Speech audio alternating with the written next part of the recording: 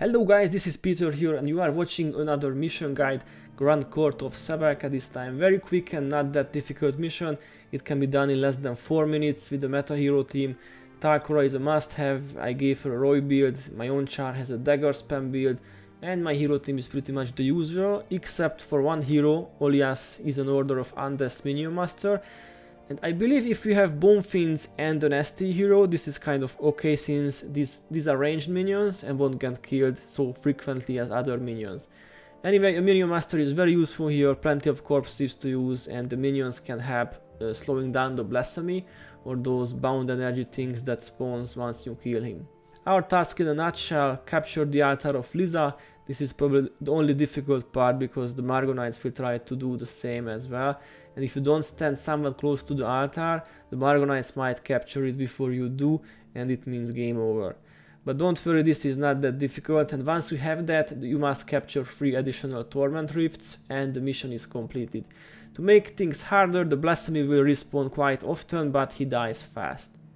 By the way, tip number 1, display your Lightbringer title. This can provide an extra 40% damage and some damage reduction as well. And I think this applies to all the later missions as well in Nightfall, so better have a max or almost max Lightbringer title when you do this. So when you are ready, talk to Head Priest Wamani and start the mission.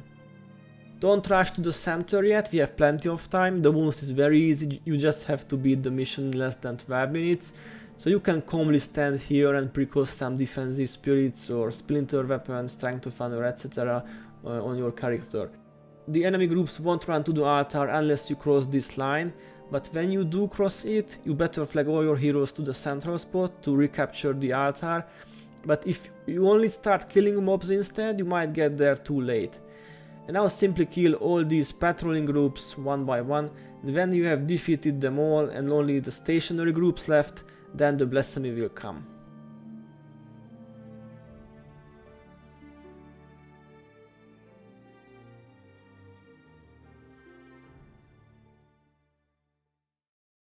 Alright, he's here. Always try to kill him as soon as possible.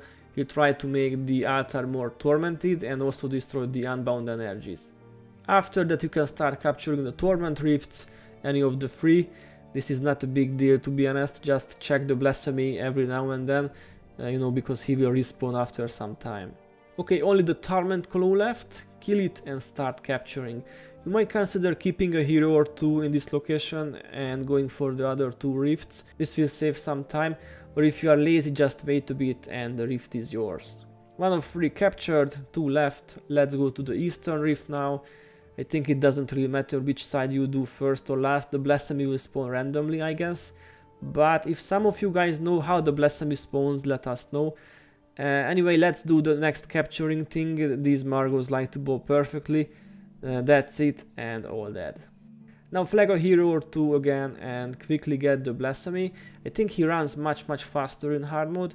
I don't know, but his activation time is like twice as fast. Never mind, we got him again and we can go for the last rift.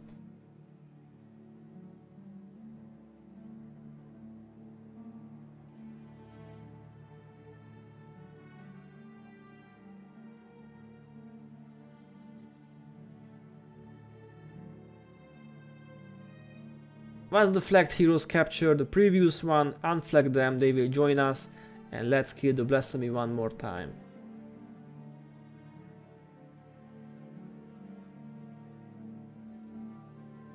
That's it, you don't have to lower those red bars again. If you have captured them once, that should be enough.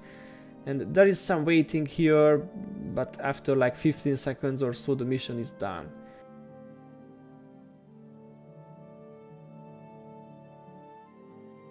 "4 minutes 1 sec, I've done 2 runs actually. My other run was pure YOLO for 3 minutes 40 seconds, but I wanted to show you guys a bit of a risk-free run instead. So this was the Grand Court of Sebelkeh. Good luck and see you in the next one.